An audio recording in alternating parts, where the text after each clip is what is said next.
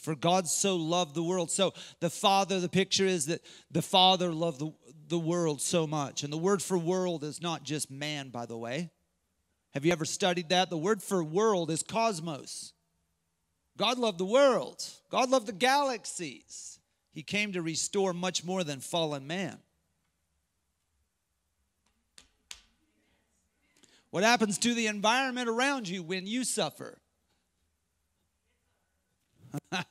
So, when God restores, so does the environment around you. He came to save the cosmos. He came to restore everything around you, the planet, the cosmos, the heavenlies. He came to restore anything in the heavenlies that was tainted by the enemy being the prince of the power of the air. For God so loved the world. That's his motive. That he gave. Wow, that's the generosity. What does generosity look like? Generosity of the Father looks like giving. And what does giving look like? I'm going to send my tangible son.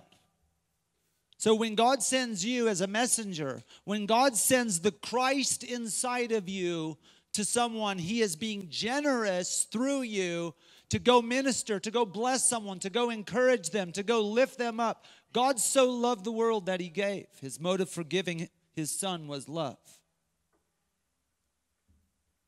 Wow.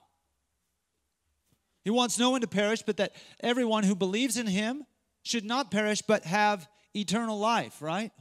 When does eternal life begin, by the way? Doesn't begin when you die?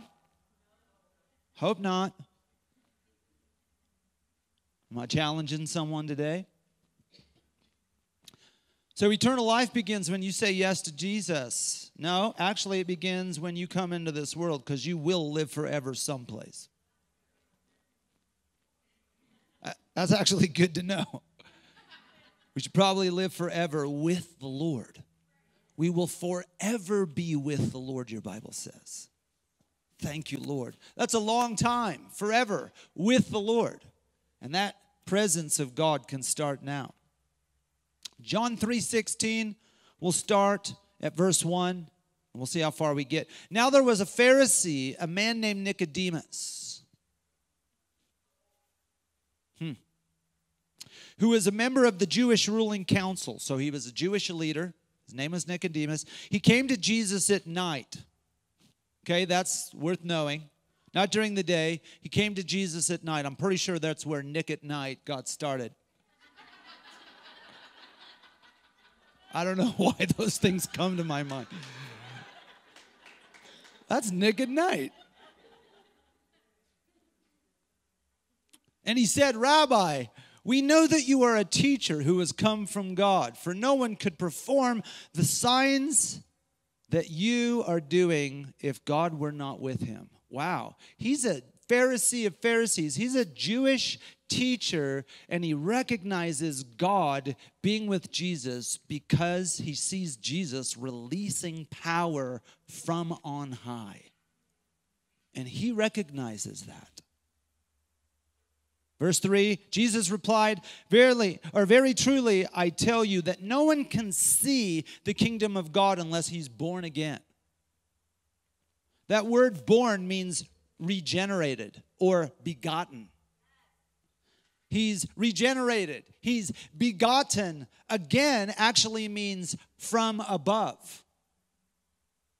He's regenerated or begotten from above. Some of the translations say from a high place. He's regenerated, he's renewed, he's begotten or born from above. No one can see or enter the kingdom.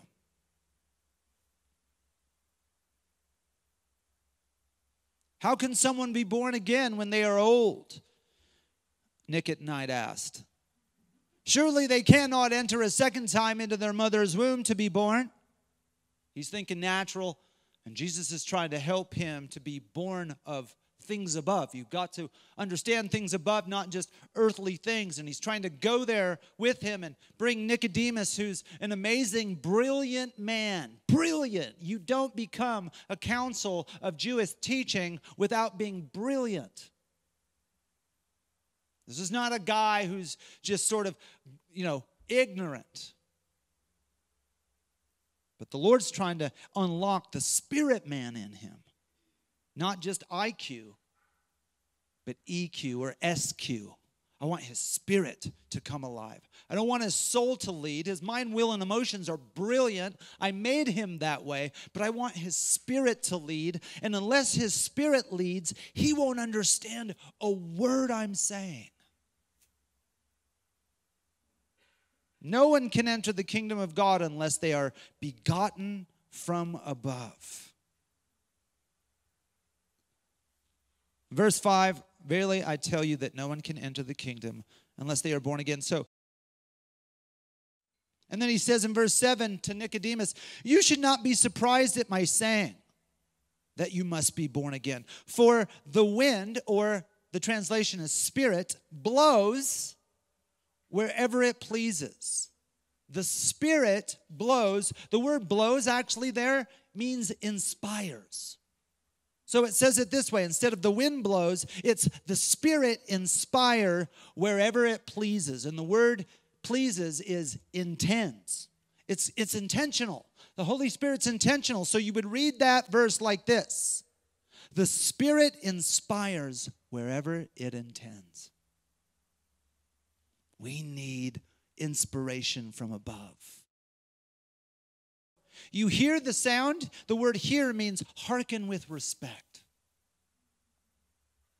Come on, somebody. You hear the sound of the Spirit. You hearken with respect. The word sounds means tones that bring light to your thoughts.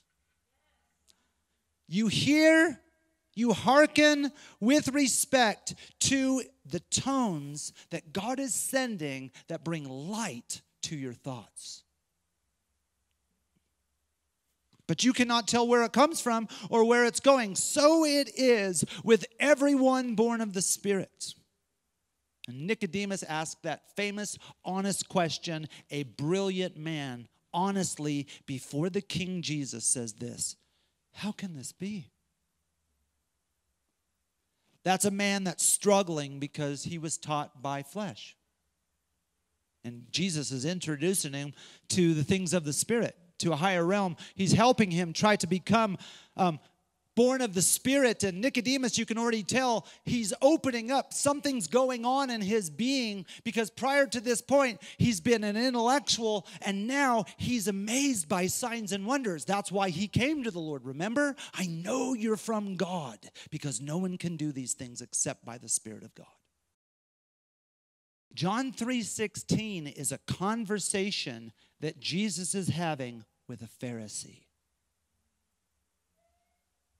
That's crazy that he would spend, if you will, potentially waste this truth on a man who is a Pharisee. This is the apex of your Christianity. You would think that this would be in the Sermon on the Mount. At least people would get this. Oh, that's right. You bet, for God so loved the world. He's spending this verse on a Pharisee. A man who potentially may not get it. He's been born or begotten of the flesh and not the Spirit. This is a conversation with a teacher of the mind. And yet Jesus goes after him and says some heavy things. Let's read. For God so loved the world. And you hear him saying that? Nick, I'm trying to bring you in to heavenly things. And let's start with this powerful truth. For God so loved the cosmos that he gave his one and only Son, that whoever believes in him should not perish, but have eternal life. Verse 17, for God did not send his Son. He's talking about himself to a Pharisee. God did not send his Son in the world to condemn the world, but to save the world.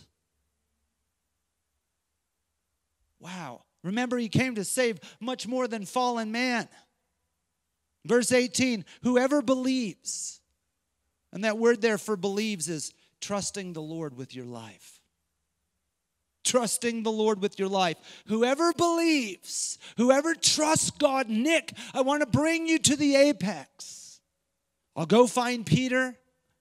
I'll go find Paul, the other different personalities. I'll go take it to the darkest of the darkest. But Nicodemus, I want to come after you. You're a leader in the church. How is it that you don't know these things?